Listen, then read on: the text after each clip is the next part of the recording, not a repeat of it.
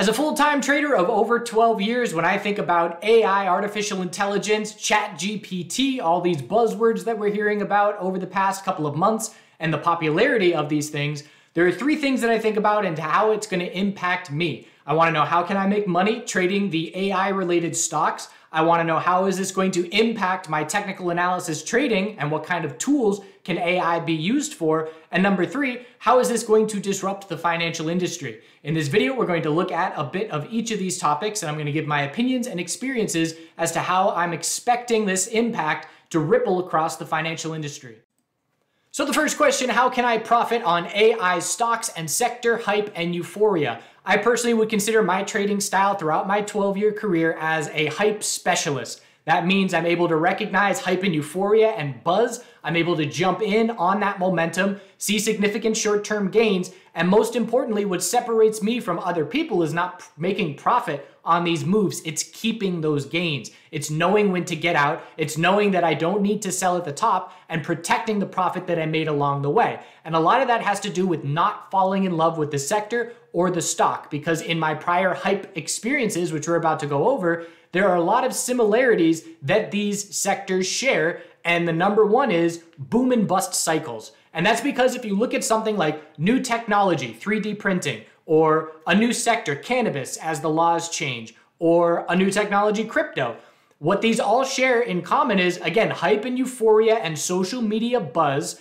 Everybody wants to get in on the next big thing, but it's so much faster to click a button and see your money pour into one of these names versus the technology or the sector actually developing. That takes years to play out, whereas the buying and selling is extremely instantaneous. So that means we see valuations in terms of market cap, and we see the moves far outpace the technology, meaning we get that huge boom, we get that huge bust, and that is constant. And that is the number one aspect of trading, is human emotions. And so we see those on full display when we go from euphoria to extreme fear and back again. And my first experience in this was the 3D printing sector. At this point, it was 2013. I'd been trading 3 years. And so I was not very experienced, and I did not capitalize on this opportunity, but I watched it. And by watching it, I was then able to apply the lessons that I learned to the next hype cycle run that ended up coming along. But this is 3D printing, DDD. And if you remember back then, it's, every house is going to have a 3D printer, and it's going to revolutionize everything. And it's definitely had some impact in some sectors, and it's definitely a cool technology, but it is not nearly living up to the hype that we had back in 2012 and 2013. And so we can see that we ran up 800% in 2 years, and then we gave it all back, down 95% in less than 2 years after that, just about 2 years. So this is the very common way that this plays out. Hype and euphoria and greed lock in your profit. Don't look for investments, in my opinion, in the early stages. If you are going to be looking to invest, you're looking at the companies that are already established, like Google and Amazon and Microsoft, who now has this deal with ChatGPT, and looking at those names that are already established if you want to invest right now. Because trying to pick the low cap names that are going to become leaders is extremely difficult, and the probabilities of you choosing the right one are not high. And every single hype sector that I've ever been involved in, everybody wishes they sold and took profit. There's nobody that says, I'm so glad that I held and didn't take profit during the 80 to 90% drawdown that followed the hype and euphoria. Another example is cannabis, TLRY. New stock, couple of months of trading, it runs up over 1,000%. And then over the next year to 2 years, we drop 95%. It's a tale as old as time. This is the way that these hype sectors play out. You've got crypto, of course. Bitcoin has done this multiple times. We run thousands of percent, we pull back 85%, we run thousands of percent, we pull back 75%. It's a common boom and bust cycle because everything is so new, and there is so much euphoria and greed surrounding these things that, again, the valuations go out the window. When TLRY, that stock we just looked at in cannabis, was trading at $300, it made absolutely no sense whatsoever with the market cap and valuation that was associated with the name at that point in time. So trading opportunity, in my opinion, is using our technical analysis skills, using our back burner trades. We know in a hype bull market, we buy 5-minute oversold to look for hourly higher lows. We buy hourly oversold. If you're interested in this strategy, check out ChartGuys back burner on Google. That video will come up as the in-depth strategy for trading a bull market that works really well. And that's what we're going to use to capitalize on these names. So here's an example of a company putting out a headline and having the perfect combination of the right headline, the right social media buzz, and sharing frenzy to see a short squeeze take place. And if you look at this name, BuzzFeed BZFD, they put out a headline on Thursday, and the headline was BuzzFeed's stock price skyrockets on news of a deal with Meta to provide some content for them, as well as a deal with ChatGPT. And they're not going to have ChatGPT write articles. If you read in depth about what they're looking to do, they're looking to utilize it for API and for other uses. But again, it was enough to get the attention of traders and investors, and the average dollar volume went from about $300,000 a day to $600 million a day being traded Thursday and Friday, even more than that. Those are just very rough numbers. So this is the hype and euphoria. But we have to keep in mind that when this name temporarily tops out, sometime this coming week, most likely, it's going to pull back 30%. And so we have to ensure that we're not chasing these moves. We have to use our skills as traders. We have to have good risk management. We have to utilize stop losses. We have to ideally sell some partial positions into profit to give ourselves cushion to work with. So this right now, this move is training the market. Hey market, this was a result of this headline. Keep an eye out for other headlines because we're going to see traders and social media, again, the power of Twitter, flock to names that have these kinds of headlines now. And you're going to see a lot of companies start to put out these headlines. One thing that is in common with other hype sectors is people will just, I should say companies and executive teams will just throw these headlines into knowing they'll get a pump out of it. What we saw in the cannabis sector is a bunch of dead penny stocks, dead mining penny stocks that, dilution and convertible debt. If you want to learn more about that, Google ChartGuys dilution drives the price into the ground, dead company.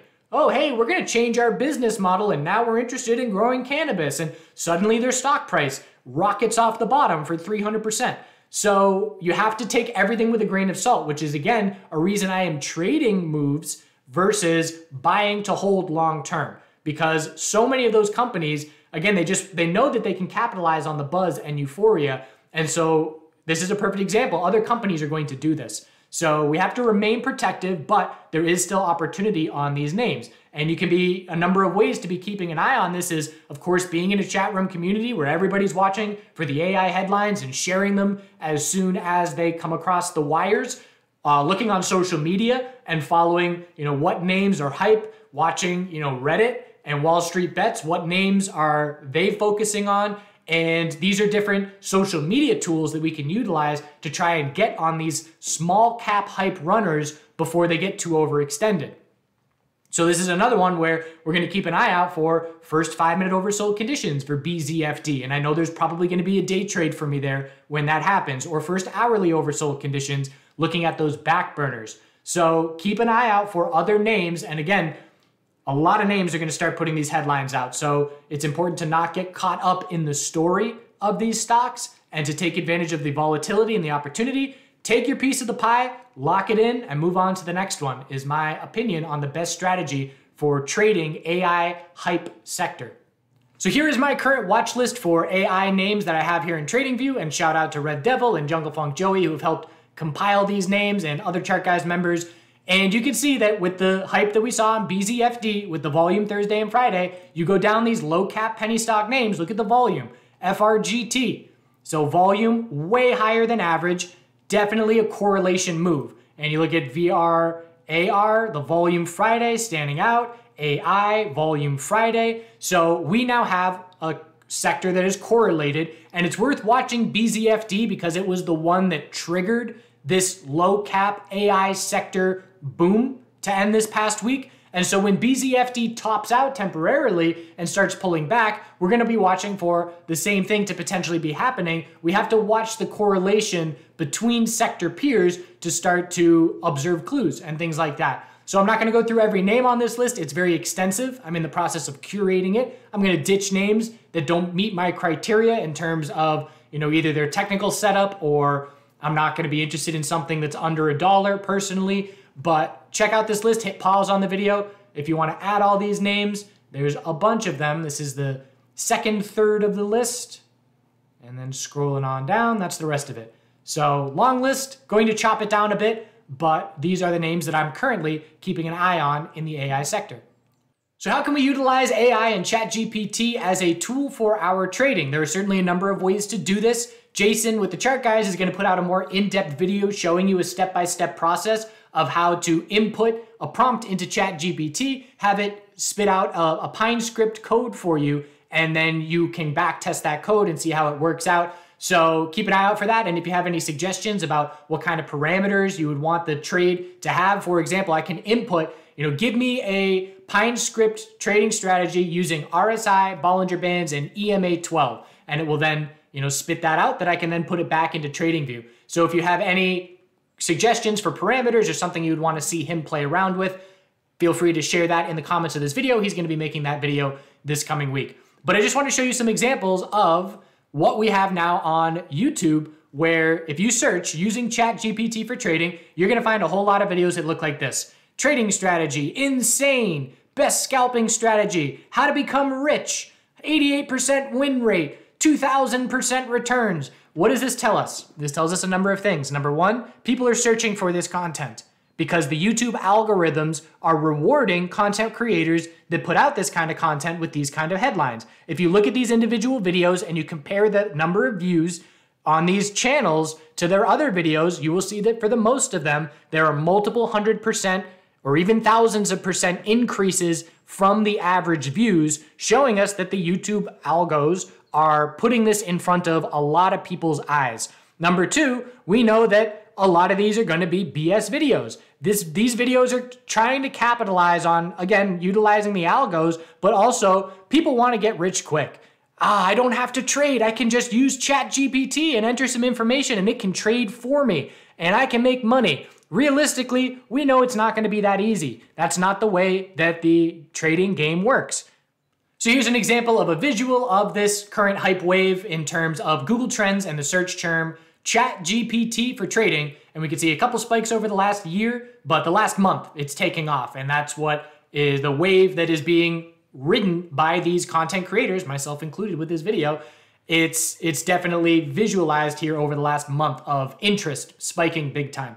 So in my opinion, yes, this is a tool that traders can utilize. No, this is not something that someone who is not a trader can just type in, a couple phrases and get a profitable trading strategy given to them that's going to work over the long term. So I think it would have a long way to go before we could get anywhere near that. But again, everybody's going to be looking for that golden ticket, no work input, just give me free money printing kind of scenario. So what an advanced trader or what someone with trading experience and with the foundation of information can utilize this for, I can go into TradingView and I can look at the different scripts and I can say, okay, let's go to the indicators, let's go to the community scripts, fair value bands. All right, fair value bands. Sometimes we get the code available to us. We click the source code and that opens up this code down here. And I can then copy this code and put it into ChatGPT and say, hey, ChatGPT, simplify this for me. Tell me what's going on.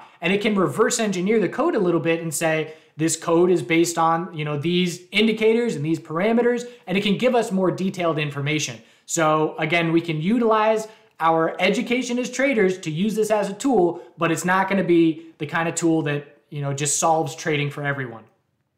So how is AI and ChatGPT going to shake up the financial sector? We know it's going to shake up a ton of sectors. It's going to replace a lot of jobs. It's going to change society. And all we can do is guess and speculate because we don't know. Just like when the internet first came out, we could have no idea the widespread implications on society that the advancement of the internet was going to have. And it's the same thing with AI, in my opinion. Some of it's scary. Some of it's going to be beneficial. Like everything, there's going to be positives and negatives that come from it.